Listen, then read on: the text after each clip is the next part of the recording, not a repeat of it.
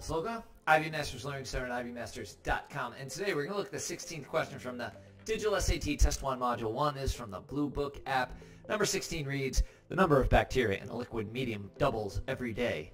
There are 44,000 bacteria in a liquid medium at the start of the observation. Which choice represents the number of bacteria Y in liquid medium T days after the start of the observation? Well, there's two ways to know the answer to this question. One way is if you know the model, initial value goes on the outside. The inside is 1 plus or minus the decimal equivalent of the percent, and the exponent is some form of time. So when we look at our answer choices, the initial number of bacteria is 44,000. We know that's got to be to the left of the parentheses. Looking at your answer choices, you could see that A and B are gone. So we're left with C and D. And then when it says that the bacteria doubles, then you know that it's got to be answer choice D.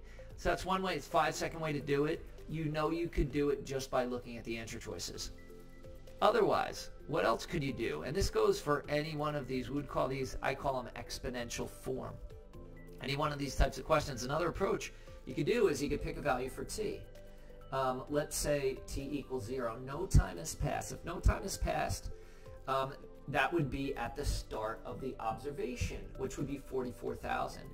And anything to the 0 power is 1. So if you plug that into answer choice A, you'd get 44,000 to the 0, which is 1 times a half. You'd get 1/2. But when t equals 0, we should get 44,000 bacteria because that's what it is at the start of the observation. If we plug into B, we get 2. That's gone. We plug into C and D, we get 44,000. So we keep those.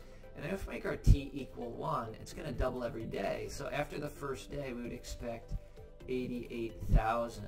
And then when you plug 1 into each answer choice, we wind up getting 88,000 for answer choice D and for none of the others. And of course, you could plug these all into Desmos if you have trouble figuring out the answer yourself, or if it's just easier and quicker to do that. Thank you for joining us today. If you like this video, click like. You can share it with someone who has difficulty with exponential form questions. If there's any question you'd like seeing answered from any official PSAT or SAT or ACT, leave that in the comments. I'd be happy to shoot a video on it. Click subscribe so you don't miss anything, and check out our 1-minute video on TikTok. Have a great day.